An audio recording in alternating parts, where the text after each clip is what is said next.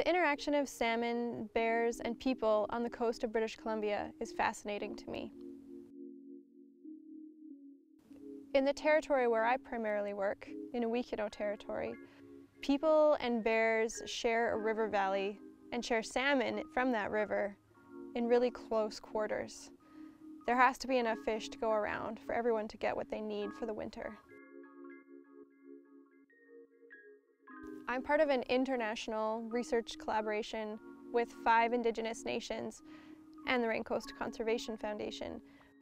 We found the strongest predictor of how much salmon a bear ate in a given year was not the availability of salmon, but rather the level of human impact in riparian areas of the watershed that bear was foraging in.